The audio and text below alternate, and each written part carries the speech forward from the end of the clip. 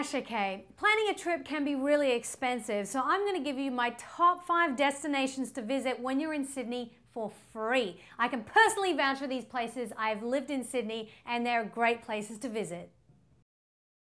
The Sydney Harbour Bridge is one of the largest steel arch bridges in the world, nicknamed the coat hanger because of its arch design. From the Sydney Harbour Bridge, you can see some dramatic views such as the iconic Opera House, Darling Harbour and the rest of the city. It actually bridges the gap between Sydney's central business district and the swanky North Shore. You can actually see a spectacular 360-degree view from the top of the Pylon Lookout, which is located on the southeast end of the bridge. A fun fact about Sydney Harbour Bridge, it takes 6 months to paint the whole thing from start to finish. Once they've got to the end of the bridge, they go back to the beginning, start painting all over again.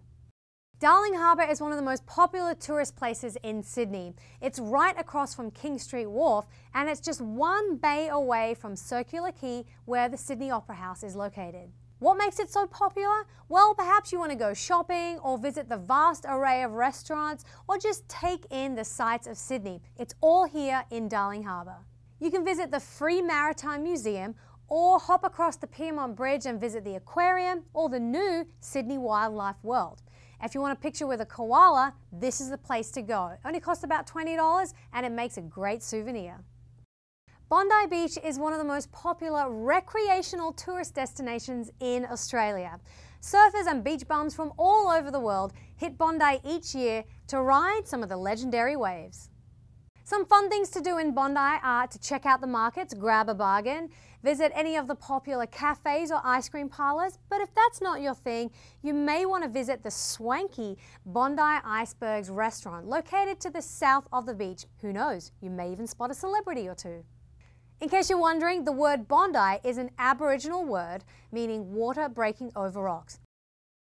The Royal Botanic Gardens in Sydney are a great romantic attraction and is also very popular for wedding ceremonies and wedding photos.